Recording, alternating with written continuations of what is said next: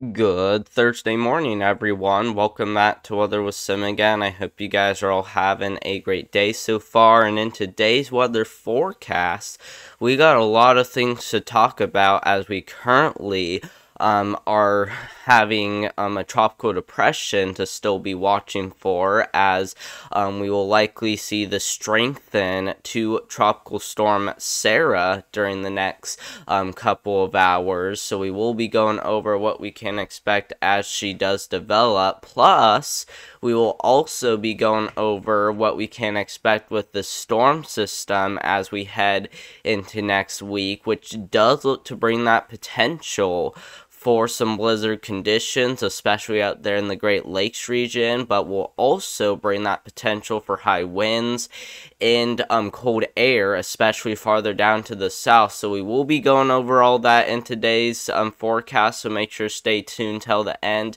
as we will even have more to talk about, and we will also keep you guys updated with the latest. So don't forget to subscribe, like, and as well as leave any questions, comments, or concerns that you guys have down below. You guys can leave anything down below as long as you're respectful, and I will also get to those right after today's weather forecast. But let's first go ahead and look at the overall tropics. And as you guys can see, we currently have a tropical depression we are currently watching, as this is getting pretty close to impacting the Yucatan Peninsula in Mexico. So thankfully it's not tropical storm Sara just yet, but like I said, this will be pretty close to developing to tropical storm, so that's why we are going to be watching it closely as we head in later today, which I think is about when it will develop, but we'll just have to see what it does by the time we even head into tomorrow. But as of right now, though, it's tropical depression 19, so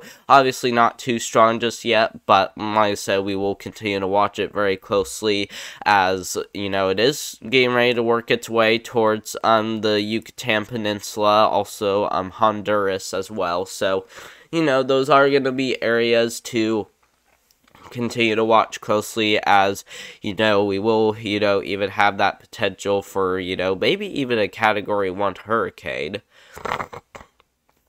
But as of right now, though, we're mainly just expecting this to be a tropical storm by the time it does reach Honduras, and as well as the Yucatan Peninsula. So nothing too crazy just yet, but once again, though, we will continue to watch it closely as it does get close to reaching those areas. And if we look at what models want to show for how strong it gets, some of them wants to show close to category 1, but I'm thinking more tropical storm, so I'm pretty much thinking right here is probably where it's gonna be most likely. So this is probably about your average right here. So you know, once again, nothing too crazy, but it will still be something to keep an eye on as it does get closer to the Yucatan Peninsula in Mexico. So we will continue to keep you guys updated with the latest, so make sure to subscribe if you haven't already.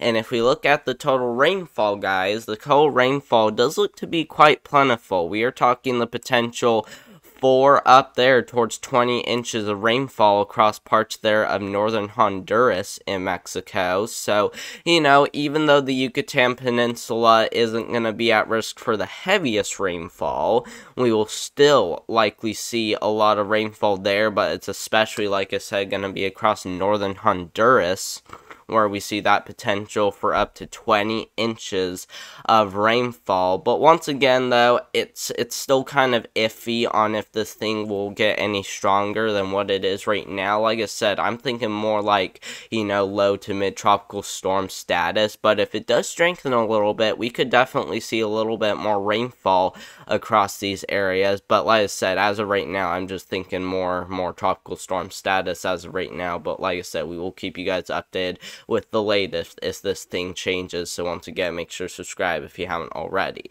Let's now go ahead and look at what these models want to show about it, and this is just to give you an overview on what to expect. And this model does show it a tropical depression before it reaches, you know, parts there of the Yucatan Peninsula, like I said. So once again, nothing too crazy. Even as it gets up there towards Florida, it's pretty much going to do this.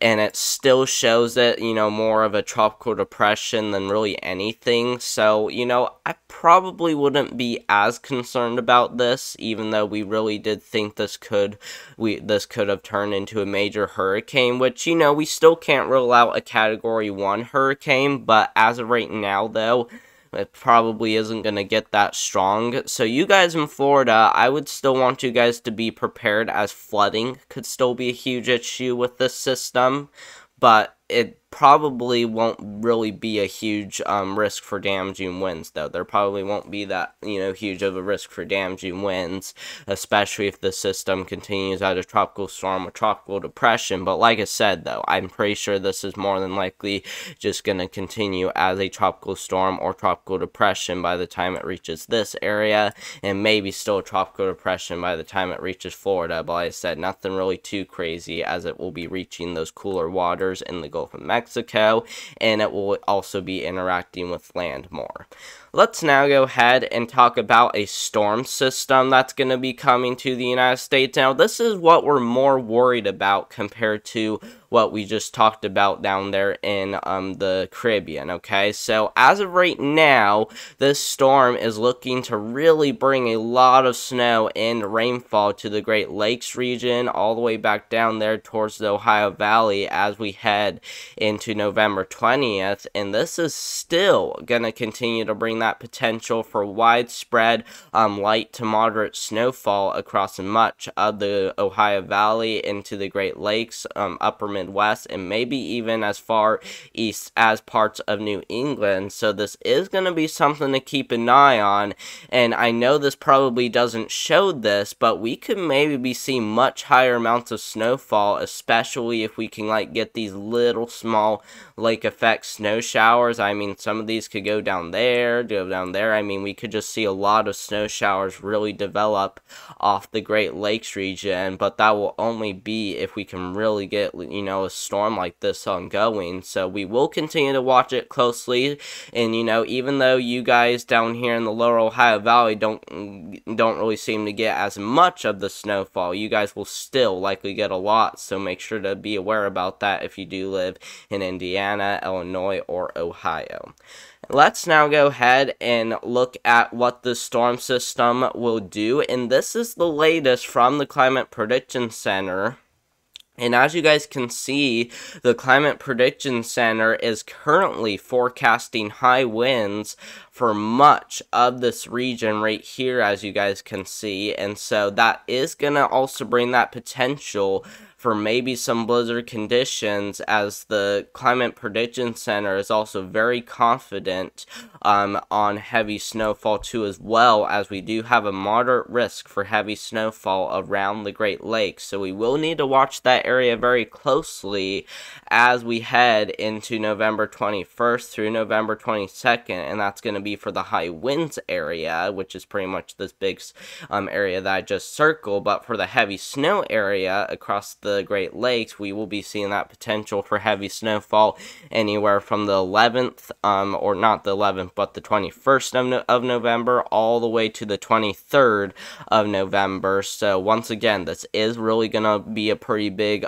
storm to really keep an eye on, as it could even, as that low continues to spin, it could even bring a lot of cold air on down into these areas, which is one of the reasons why the Climate Prediction Center also thinks there could be much below average temperatures down here in Texas. So like I said, guys, this, it really isn't really looking to be a great storm at all. As I said, we're really going to see that potential for both high winds and heavy snowfall across much of the, Ohio Valley, Great Lakes, Midwest, and even down there towards the Tennessee valleys, but also, that potential for even below average temperatures down there towards Texas into Arkansas, and I know it doesn't show this, but that slight risk actually extends well back there towards North Carolina. So even though you may not be under the highest risk for below average temperatures, you guys in the south and southeast will still have that potential for below average temperatures.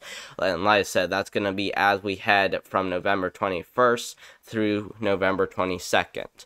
And then after the storm systems roll on through, we may see another one develop, but as of right now, though, we're mainly just going to be focusing on that one, as this one still does remain a little bit uncertain. So not really anything to really worry about just yet.